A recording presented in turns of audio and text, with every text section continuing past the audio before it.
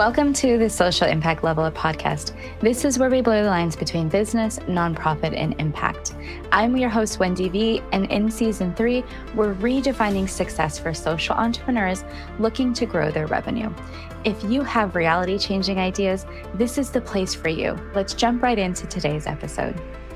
So who do you call if you don't know exactly how to make the best impact as a volunteer? Well, my guest today is Cristin Caine, and she's going to tell us exactly how we can do this. We are probably, as entrepreneurs, one of the groups who has the most flexibility in our schedule to give back through volunteering. So why not add this to your repertoire of how you make an impact as an entrepreneur? All right, Cristin, I'm going to turn it over to you to tell our audience who you are and how you make an impact. Awesome. Thank you. I'm so excited to be here. I'm Cristin Caine. I'm the founder and CEO of Charity Connect, a nonprofit that I started in December 2015 in an effort to facilitate volunteerism through personal connection. I love that. And since then, how many people have you connected? You know what? It's funny, Wendy. I get that question a lot, and I honestly haven't stopped to count. I think the reason why is I don't feel like it's the proper metric for me. I think the metric for the impact that Charity Connect makes is the fact that the people that I'm matching are sticking with it year after year. They're getting recognized as Volunteer of the Year. They're getting offered jobs at their volunteer sites. It's that ripple effect, that sustainability that comes from the match that I'm most proud of. I love that. That's so great. And so you've been doing this for quite a long time as a social entrepreneur. You got started, I'm assuming this wasn't your first rodeo that you did. So how did you decide to do this? Or what's the story, the backstory? Yeah, well, the rodeo started early for me and includes several rounds in the ring that I don't know how far I'll be able to carry that metaphor, but yeah, I actually got involved in service at a really young age. I was 4 years old and had a friend with cystic fibrosis. So I participated in fundraising events for him and kind of, dipped my toe in the water literally and figuratively. And then I continued to raise money for cystic fibrosis. I hosted my own event in college and then began working for the CF Foundation upon graduation. So that was where the nonprofit background experience came into play. What I loved most about being a special events fundraiser was teaching the parents how to raise money. I like that education piece and teaching people about cystic fibrosis. So I went back and got my master's in elementary education, and I became a teacher, which I loved. And then when I was staying home with my children, I ran my daughter's Girl Scout troop for 8 years. Kind of got a little bait and switched into that. I had never done Girl Scouts before. And a friend said, let's do it. And I thought it was for a year. And then 8 years later, we're planning all these things and earning all these badges. And I really earned probably almost every badge with a service component. It's just the twist I like to apply to things. And I thought, why not? If we have these things we have to do, why not do it in a way that helps our community? So I got to know a lot of local nonprofits through those efforts. And when I decided to go back to work or, start my next chapter, I thought, well, I could go teaching, I could work in nonprofit. But what I had noticed were there were a lot of people that wanted to volunteer and weren't. They saw what I was doing in the community and wanted a part of that. And I didn't understand at first all the barriers that existed. And then when I stopped to think about it, I thought, someone needs to get in there and help these people connect, these people, that awesome resource of people that wanted to volunteer. Someone needs to get in there and help them do so. And that's what I started doing and have refined that process and just really focusing on that piece of getting people from a place of wanting to volunteer to happily volunteering. And you mentioned the barriers. Can you describe exactly what are some of the barriers? I mean, I'm sure if people have been looking for volunteer opportunities before, they might have encountered them on their own, but it might be good just to recap what kinds of things happen when you try to make an impact sometimes. Yeah, absolutely. time is number one, right? A lot of people say it's something they want to do, and they'll do it when things calm down, or when things, when their kids go off to college, or when they retire. And I myself have said, I'll do such and such when things calm down. And I have yet to witness things calming down. So I really like to work with people to show them how they can start volunteering now. And a lot of times that's integrating it with the things that they want to do or have to do now. So time's a big barrier. We're lucky to have so many ways to volunteer in our area. There's so many nonprofits, which is awesome, but sometimes that can be overwhelming when you start searching. Nonprofits themselves are super busy, so sometimes they might not be able to return a call, and it doesn't take much for someone to stop trying, to get frustrated and meet that barrier. So I find that doing it through personal conversation and helping them be mindful about why they want to volunteer, how they want to volunteer, and getting to them a point that when they are introduced to the nonprofit, they're empowered to know what they want to do, what they don't want to do, what they want to get out of it, what exact time do they offer. And that just helps smooth the transition. Want to amplify your impact today? Join my community, the Social Impact Level Up Collective, where social entrepreneurs just like you meet monthly to inspire world-changing ideas. You'll get access to my top courses and resources, speakers, and exclusive community events. Hop in right now at wendyvelos.com/collective. Yeah, that's so nice, because then you know exactly how it fits into your life or your schedule and whatever you have going on a normal basis.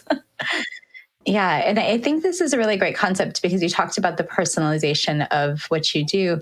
And can you describe a little bit about, and I guess I know it from having talked to you before, how this matching process works? So how exactly do you get kind of aligned with the right organization? So this is something that I've refined over the years, have worked with my advisory board, have really tried to be mindful of myself. What's the best, most thorough way to get someone from point A to point B? And what I've come across is a system in which the first step still feels, I've now employed it for about 2 years, it still feels not like me. And the reason is I don't talk to my client first, which is so... you know me, that's so against me. But what I found was there's certain questions I want to ask of people in the beginning. And I was always doing that in my one-on-one meetings with them. But I think that I could potentially bias. I could jump ahead. It's very natural. I was a psych undergrad, so I brought that to the table too. And I feel like I was jumping ahead, or they were jumping ahead. The energy between us was causing us to potentially skip the mindful process, the slow process. So the first step now in my process is that I have a new client fill out a self-inventory form, which is 16 questions that I've honed over my 8 years of matching. They do that on their own. And then it comes to me, and I spend some time on my own with those answers.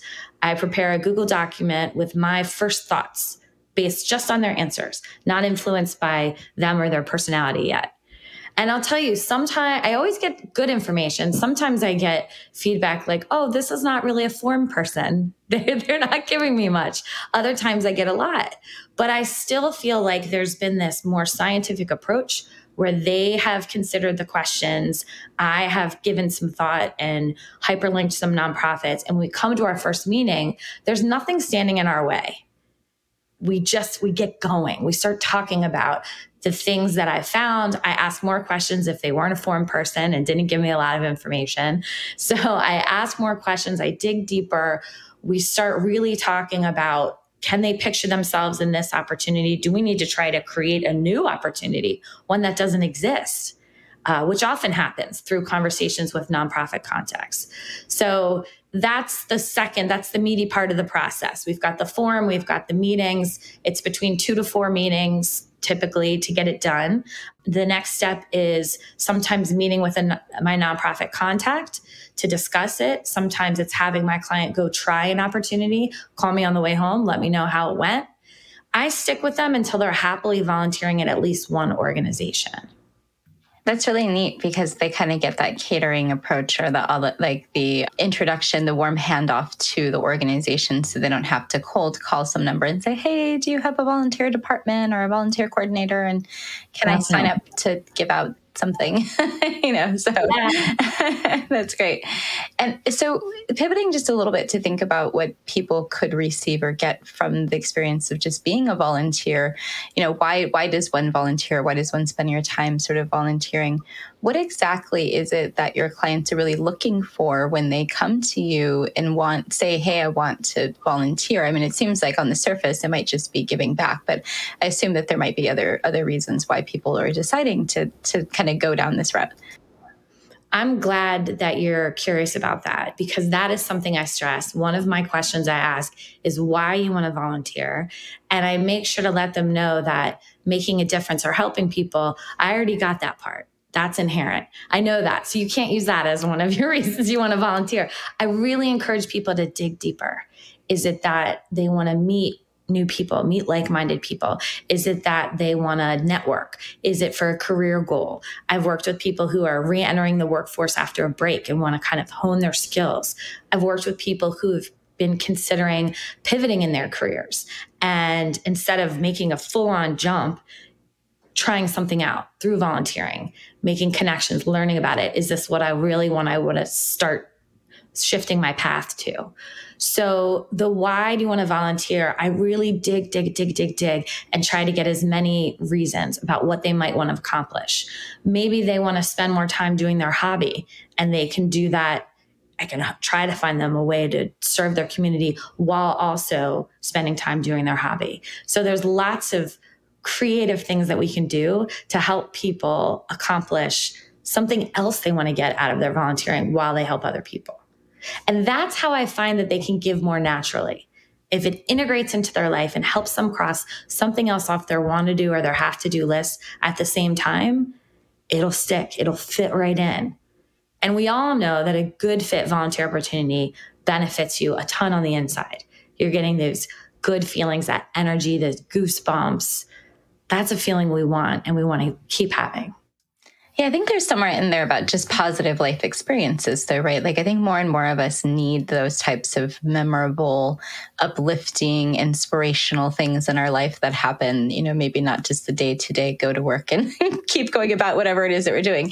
So, those moments, I think people really live for that memory of it as well as you move forward. And I think it can get you out of your head. It can get you, it's a really good, the right fit. And I'll keep saying, I'll stop myself, I'll stop you, I'll stop anyone and say, has to be the right fit, has to be something that you want to be doing. And then it can be meditative. It can get you focusing on other people instead of maybe some internal struggles you have going on. Yeah, absolutely. I think the fit is really important. And that's something that you shortcut for people is how to find the right organization, because you have a network of nonprofits that are just amazing. I know I've interviewed a lot of them because you fed them to me for this podcast. So a lot of our listeners may have heard of them before. But can you talk a little bit about your network of wonderful partners that you have and kind of maybe highlight some of the things that they do or what kind of brought you to share, those particular opportunities with your volunteer friends? Yeah. And one thing I want to clarify too, a lot of questions I get about this, nonprofits will ask, or just people that are interested to ask if nonprofits have to pay anything for me to match volunteers to them. And the answer is no. So I am not out there recruiting for nonprofits. I'm working for my clients who do pay. They pay a one-time $100 fee for the volunteer connection service that goes to pay the expenses of Charity Connect, because we are volunteer-led and all volunteer staff. And the nonprofits, they're responsive to me and they're responsive to my client, the person that I place there. And that's really all they have to do. I created a form for them to engage with us as well, because it got to the point, when I first started, it was like I guess day one, I had maybe relationships with 25 nonprofits, and now I'm well over 200 nonprofits. So it's a little hard to keep it all in my head. So I have them fill out our nonprofit needs assessment form, which is the basic information that I need to match them. And then I follow up with email asking those questions to get it all digitally captured. Then when I have a client that's a good fit for them, I think it will be a good fit. Then we have a meeting and we want to dig deeper and kind of see how we would integrate that person that we have in mind. I am adding new nonprofit partners every day. I have a wide variety. They do so many different things, from youth development, shelter services, animal services, immigration, helping people with special needs, really across the board. And I think that's super important because I'm all about the right fit. So, and I think there's something out there for everyone. You just have to find it or create it. Yeah, no, that's so cool, because I think that a lot of people have interests and they don't maybe explore them fully or think about, oh, these things light me up. Maybe I should volunteer and explore more in this area. And that might bring me more fulfillment outside of my work hours and really benefit my life. And I try to explain to people that it's really about sometimes thinking, how can I give back in terms of dollars, people, time, and donations? So there's a lot of different ways. And donations, not monetary donations, because that's dollars. Those dollars are the first things that a lot of people think of, like when they interact with nonprofits, because they might be used to getting the tax write-off or the tax deduction. But the other donations you can give are like space, goods that you have from your business or other tangible goods. I've had a donation of 100 Christmas trees when I was a volunteer coordinator back in the day. So that was an interesting, that was an interesting one. He was a very handsome gentleman too. So I was like, I will happily take these Christmas trees and talk to you for like a half hour. But the point of it is the other two, the time part, which could be the volunteer time that you're talking about, sometimes also can be expressed in terms of people power or just kind of showing up. So that's why the best of the people, but the time also could be expressed in terms of billable hours and pro bono services and other ways that you could give your time that are not like, you don't always have to go and move a box or do a thing. So there's lots of different ways to volunteer, quote unquote, or interact with a nonprofit. I'm curious if you can think of any other ways that people are, giving or I use that framework just to help people break down basics, but there's tons of different ways that people could kind of activities you could do to volunteer. Could you think of some other ways to explain it to folks of what they could be thinking about? Absolutely. So the two things that are popping up in my head as you speak about it, one is that consultative manner that you were talking about. So that has been something I've had a lot of clients recently, just brilliant, brilliant people who want to volunteer and they want to use all the knowledge and skills that they've gained from throughout their career. And so I've been very impressed with the nonprofits that I've been working with to be open and allow this new person in this very high level manner, right? So I've matched volunteers where they're coaching staff on best practices and things like that. A lot of opportunities that you wouldn't find if you just went to their website and looked at the volunteer opportunities. The nonprofit's not going to post that they're looking for that. But I kind of operate on a hunch, like, would you be open to this? And it's just been a really neat thing to broker that. On kind of a lighter note, I believe in social volunteering and kind of like parties with a purpose. So getting friends together and doing a recipe swap and making one to taste and one to donate, or getting people together and putting together snack bags to donate and like doing a little art project, things like that. Even just going through your house and seeing what you have to donate to a local charity and then offering to be a donations carpool person where other people could drop at your house and you could drop it off. There's so many ways to get involved and help, and it really feels good when you do it. I love the parties with the purpose. That definitely falls into the people. That's a good one. Yeah. The other one I didn't mention too that people forget about sometimes is just a percentage of your proceeds, right? And that is always a very common thing you see. You think of it as like the pizza night approach, but any business could do a percentage of proceeds on a product, a service, or a specific time frame of providing something. Absolutely. And I really believe in win-win. When I did some percent of sales events before, we did it on a night that the restaurant wasn't typically busy, right? So they're getting all these people in that weren't there before and donating a part of their proceeds. It doesn't have to be a hardship for them. They don't have to lose money during this time, with this event. On a similar note, I work with people and I always encourage them to post about their volunteering on social media. And they are hesitant a lot of times and say, oh, well, then people will just think that I only volunteered so that I could say my company was super cool and we volunteer. And throw that out the window. There's no guilt or shame allowed in my volunteer house, because this brings much needed attention to the nonprofit through a tag. And it shows people what you stand for, your brand, as well as inspiring other people. They might look at that and say, oh, I could do that. I could do that with my company. Or, hey, I didn't even know about that nonprofit and it's 10 minutes from my house. I might give it another way. So people need to not be shy about that. There's no problem with you getting a little positive press with your service because it serves all those other purposes as well.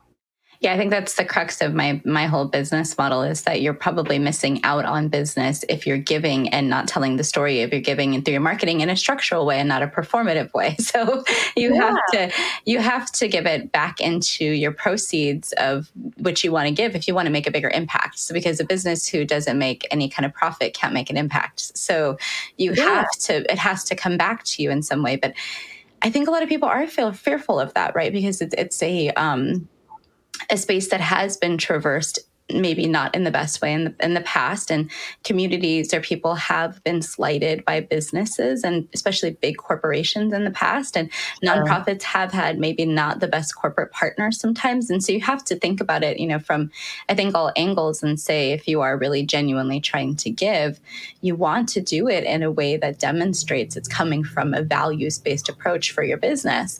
And I think one of the things that I try to work with when people is having an established impact mission, because when it's there written in writing and says, this is how we give, this is how a nonprofit works with us, this is the ways that we give, and these are the reasons why we give, those things are, go a long way with helping people to trust you.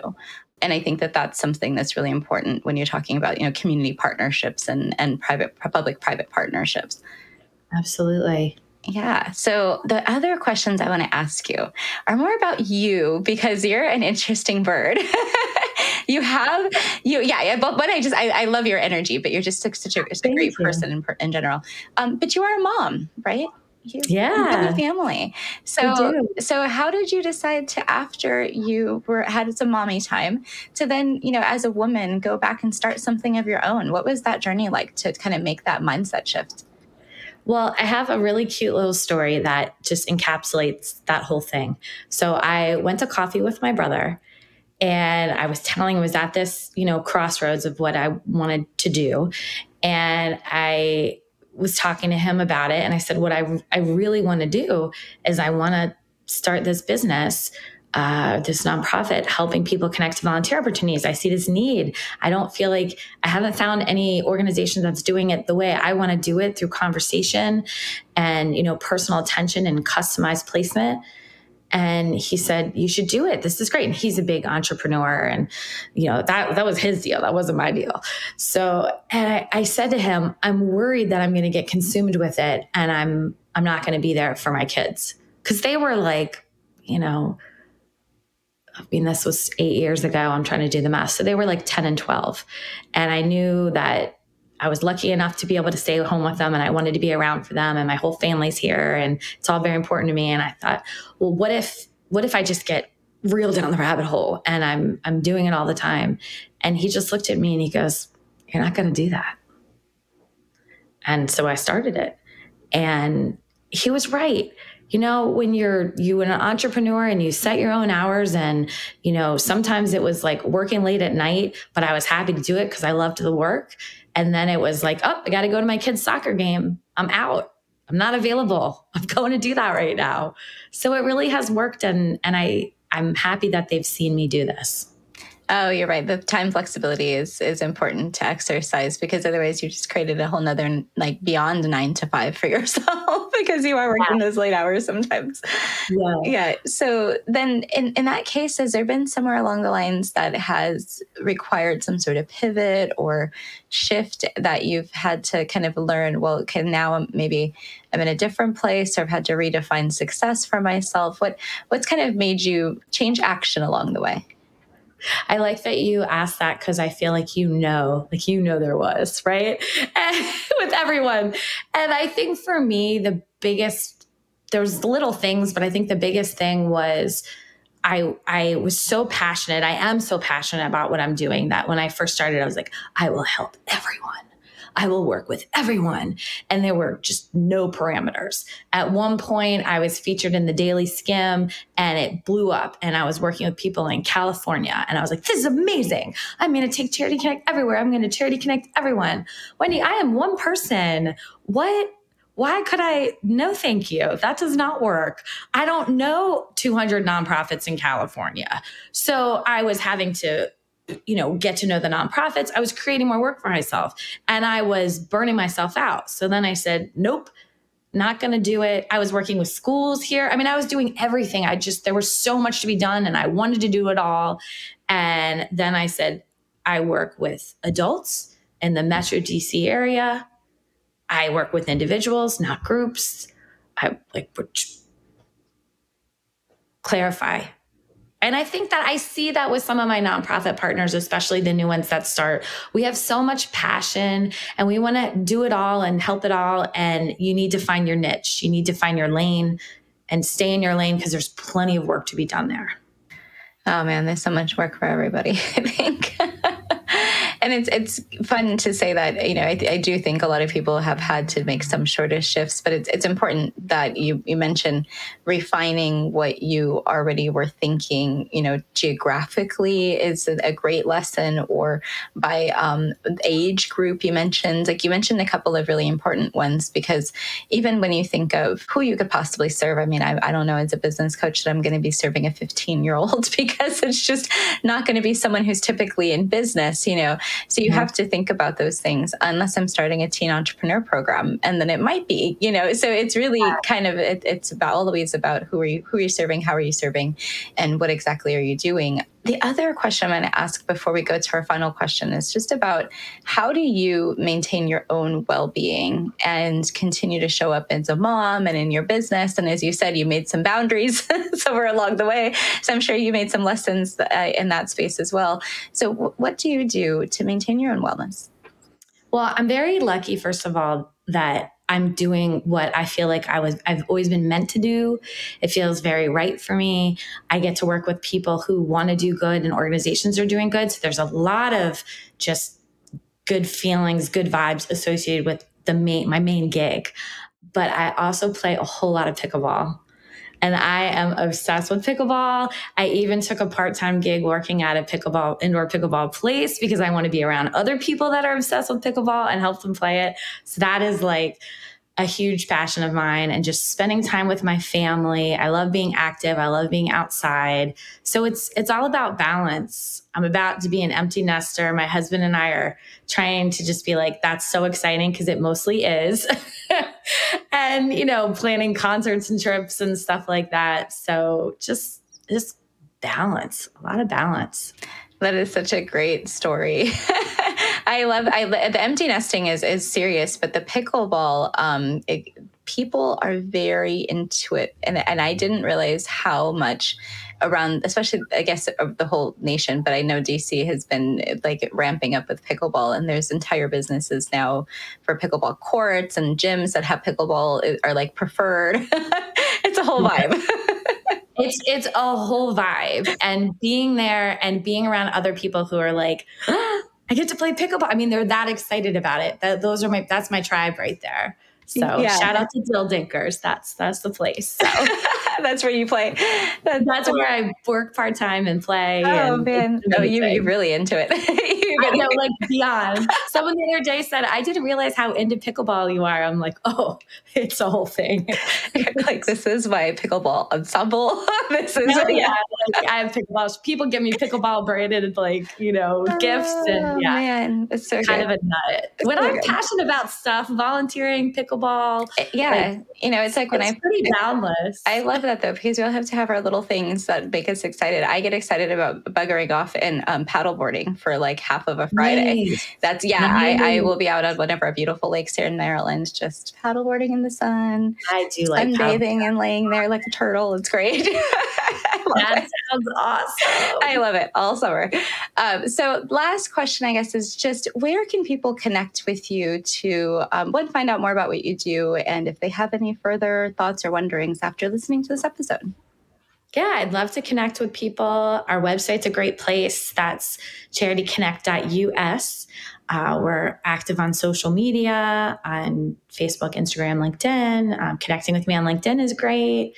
I love meeting new friends. I'll talk to them about volunteering and pickleball till the cows come home. But only if you live in the DC region. No, I was kidding. That's true. That's true. But they can still friend me. And, I do think following us on social media, regardless of if you live locally, our goal through our social media is to inspire other people. And they might say, wow, look at that nonprofit and what they're doing. I wonder if there's one in my area. So I can't physically match everyone. So I like for them to go and learn from what we're doing and try to do it where they live too. Yeah, and maybe there is somebody in California who wants to do this for the California nonprofits. You never know. Yeah, stay tuned. Yeah, right. That might be a way to reach more people. So it's been so good to have you, my friend. Thank you for all the wonderful guests that you brought to the show and all the energy you brought to us today. And thank you to all the listeners. And stay tuned for another wonderful episode. Thanks so much. It's always a pleasure to be with you. Yeah, bye. Bye. Thanks for joining us for today's episode. I hope you enjoyed the conversation, and we look forward to having you come back. If you're curious about something we shared, make sure you check in the show notes below. And do you want the secret to make your nonprofit or business more sustainable and more profitable?